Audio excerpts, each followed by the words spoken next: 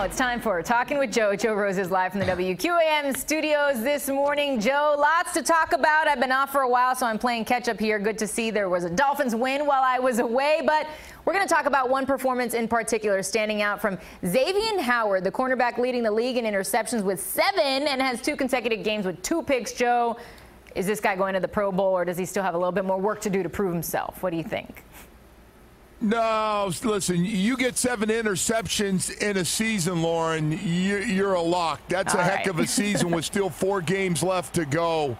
Yeah, he has really played well on a defense that has not had a great overall season.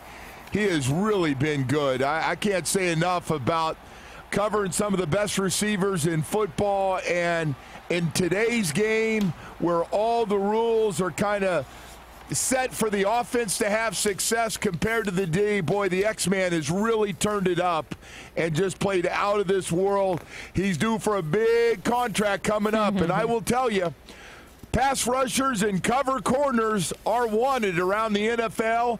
The X-Man is going to get paid some big, big dollars. He's a young, super talented guy, and the Miami Dolphins hit on this second-round pick. Can't say that about all the picks, but they hit in a big way on this guy. Can't win them all, Joe, but at least it's working out with Xavien Howard. Can't win them all. Let's talk about some college football players. I've been on vacation, Joe, but I'm back. I'm back for now. So nice to be back in sunny, warm South Florida. Let's talk some college football, though. Sadly, no South Florida players that I see on this list right now. They're going to be heading up to the Heisman Trophy ceremony. Let me see if I get these names right here. Alabama's Tua Tagovailoa. Is that right, Joe? Am I butchering this poor kid's name? Just call him Tua. That's what my producer said, and I ignored him. We call him Tua. That's what our producer said. Tua the man. You can go Tua's the man. Tua, that's my dog.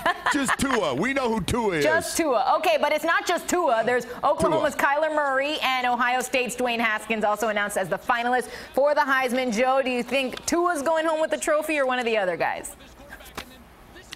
Oh, I think it's going to be really fun to watch. I think it should be close.